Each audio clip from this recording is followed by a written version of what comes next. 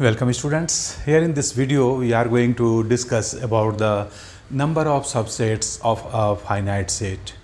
How many possible subsets are there in a finite set? So let us see, let us try to understand it. So we have to understand that number of subsets of a finite set. Okay, suppose a finite set is having n elements. Let A be a finite set having number of elements n. Okay, then what will be the total number of subsets of set A? How many? Yes, 2 to the power n. Then number of subsets of set A will be 2 to the power n. If number of elements in a set A is n, then number of all the possible subsets of set A will be 2 to the power n, isn't it? We can understand it with the help of the formula of combination. Okay, so suppose if number of elements in n, then what are the different options for making all the possible subsets? First of all, we know that null set is every set, that is one option, and null set has no element, as we know. So we can make total number of nc0 subsets of the set A, means total number of elements is n and we are collecting no element because set is empty. Similarly, we can make number of subsets with number of elements, number of members 1. That can be done in the nc1 way. Similarly, nc2 plus nc3 up to ncn. And by the formula of the combinations of objects, we have studied that this is equal to 2 to the power n, and this is the result. So now we understand that if any set A is having n number of elements, then total number of subsets of this set will be 2 to the power n. That we have to remember it.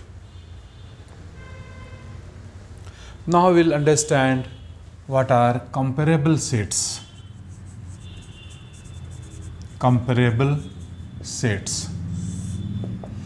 Two sets, let A and B, are said to be comparable sets if either A is a subset of B or B is a subset of A. Any one of these two is a subset of other, then these two sets are known as comparable sets. Okay, so let A and B be two sets such that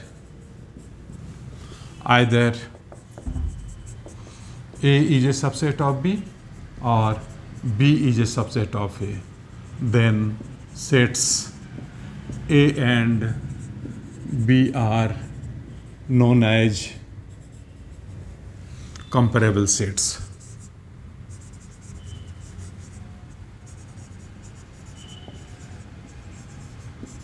Very simple. Next, we will try to understand set of sets. We know that a set is having some members, is having some elements. If in case of any set, all these members or all these elements are sets themselves, then this set is known as set of sets. As for example, let us take some sets like null set, singleton set, another set having two elements,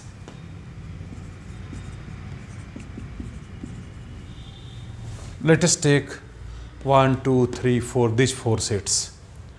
If we make a set A such that all these sets are elements, members of this set, these are elements, just like elements or members. Here each member is a set itself. Then here set A is called set of sets. How many members are here? 1, 2, 3, 4. But each member, each element is set itself. Means set A is a collection of sets. Then set A is called set of sets. Here set A is called set of sets. Here A is called, set A is called set of sets. Simple. Now we'll discuss power set. What is power set? So definition of power set is collection of all the possible subsets of set A is called power set of A. Let A be a set and set of all the collections of subsets of set A is called power set of set A. Power set of set A, and this is denoted as PA.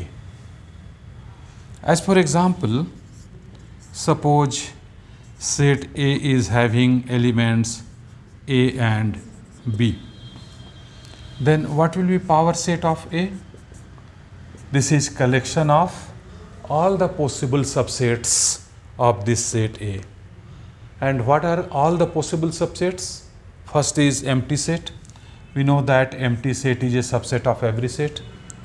Another will be singleton sets consisting of only one element. And another will be the set A itself, like this. This is a set of all the subsets of this given set A. So here this set is known as power set of A. This is collection of all the possible subsets of set A, and this is denoted as PA. Correct? Now we will see intervals as the subset of real numbers. Let us discuss intervals of the intervals as subsets of real numbers. Let us see what does it mean. Intervals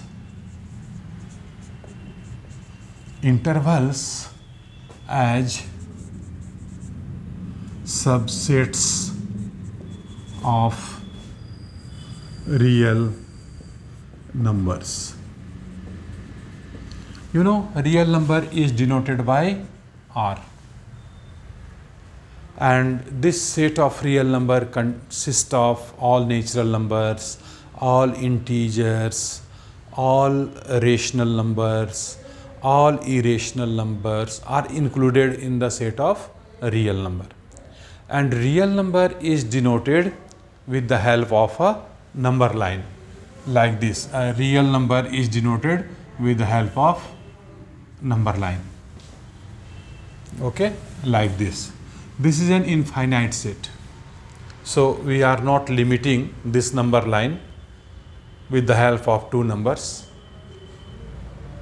Fine. So set of real number is an infinite set. If in this number line we are having, suppose, two real numbers a and b here.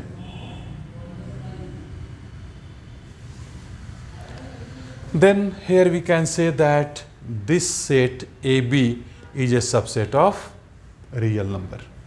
Here set AB is subset of a real number, correct? And there are two different options. If these 2 points A and B are being considered, then the set AB, interval AB, will be known as a closed set, and which is denoted as like this in a bracket, closed bracket, AB.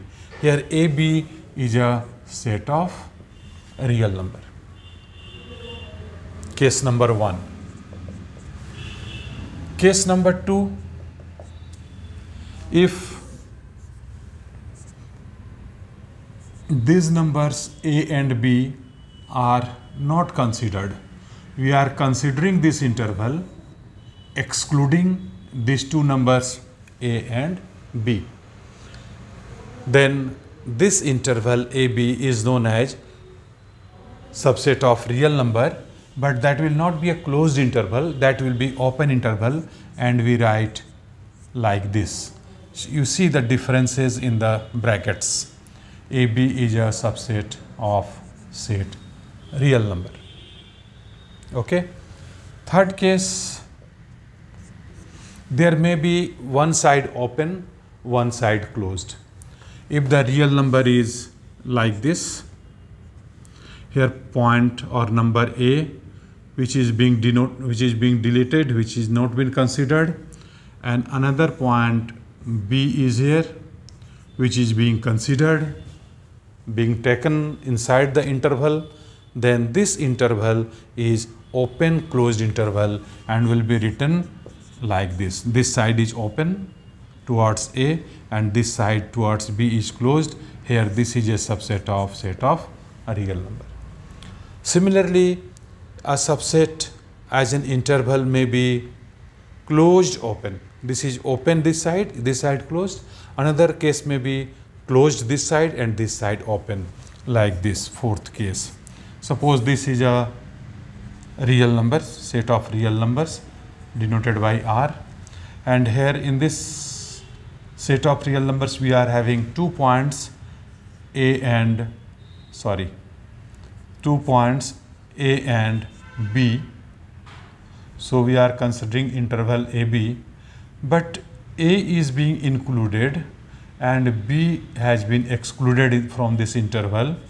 Then this is a closed open interval like this. A side closed, B side open. This is subset of set of a real number R. Correct? And this set of real number can be extended in the left side up to minus infinity and in the right side up to plus infinity. So if we consider, see fifth case, from minus infinity to any point, suppose A, if we considering this interval, then this is written as minus infinity and plus infinity will be always open, because that is not a fixed point, not a fixed number. So minus infinity side will always open, minus infinity, and we are considering this point, so this side will be closed. This is also a subset of a real number. Similarly, sixth case, suppose this is a real number, this is point A which is being considered, and infinity is this side, and we are considering here this interval from point A to plus infinity. Point A, number A is being included, then this is a closed open, open up to plus infinity, and will be written like this, open this side. Number A is being closed and right side is infinity, that will be open. This is also a subset of real number of this number line. So intervals as subset of real numbers can be represented in many different ways depending upon the nature of the interval, nature of the subset of a real number. Okay. So I hope we have understood this concept of intervals as subset of real numbers. Now in the next video we will see some problems related to this interval, some subsets, power sets, etc. So please keep watching these videos and enjoy learning mathematics. Thank you very much.